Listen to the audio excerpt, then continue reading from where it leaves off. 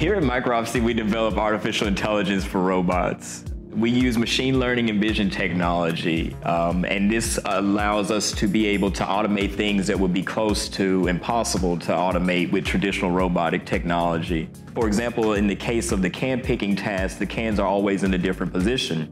Normally, robots wouldn't be able to deal with this variance, but with our system, they're able to.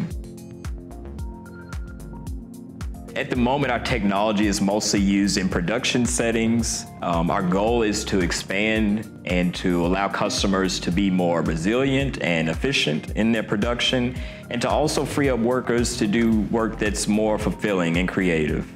Every time you see the system running, you see, a glow in the eyes of the customer, and it's like they see a magic trick. And it was the same feeling for me, by the way. When they showed me the product the first time, I had a special feeling in my belly, and I see that customers have the same feeling. And yeah, this makes it really exciting. Micropsi Industries is a machine learning company, and we're trying to make sure that it's not just the machines who learn here. We're really all about learning.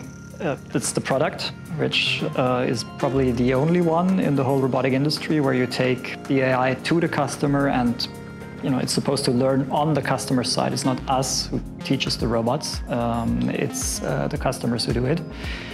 And we're also looking for people who would like to learn, and we're actively hiring people where we get the impression here's somebody out there who's still curious and who wants to understand new things.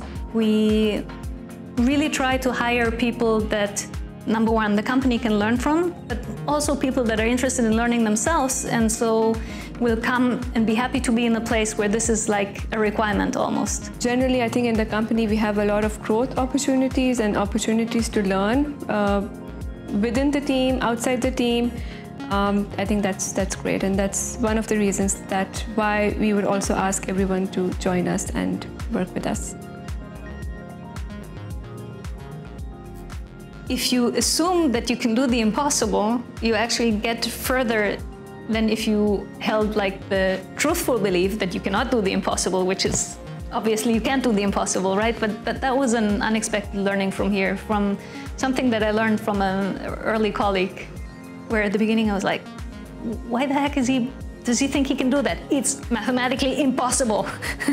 And then you roll along and you see, it helped us anyway. We like solving problems just a tiny bit too hard, because that makes it interesting for us and it creates value for the company. It sort of forces you to engage with things that you didn't do before, and both in the technology but also just in practices like how do we work together. What I really like about this company is you have different types of personalities here and different experts in every field. Everybody is really good in what he is doing.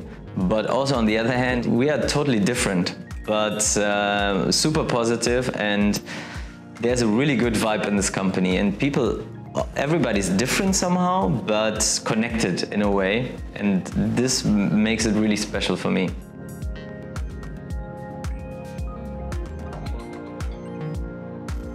Our headquarters is in Berlin. We also have offices in San Francisco, in Brooklyn and in Zurich. And our team does have a broad variety of backgrounds. That's why we implemented a hybrid work model, which allows them to individually decide how they want to work and from where. We also implemented a working from abroad policy, which allows them to work from abroad for a specific amount of time per year. If you imagine a future that's full of robots, right? They're everywhere, they're completely ubiquitous, and they do all the things they do in science fiction, all the silly stuff that in reality, maybe they do, maybe they don't. So, they do your dishes, and they take care of the elderly, and Lieutenant Commander Data is basically running the enterprise. It's completely clear that the movements those robots make are not pre-programmed, right? They are generated live while the robots are moving from sensory data. And the infrastructure to be able to do that not just in industry, but in the, in the wider world, we're beginning to build with the trainable live motion generation with AI that we're doing with our current product. So in the future, when some of this happens and some more things that we don't anticipate and some of the things that we anticipate won't happen, but in that future, the infrastructure, the machine learning infrastructure, the cloud to do the number crunching and the control logic to operate the robots will be provided by Micropsi Industries.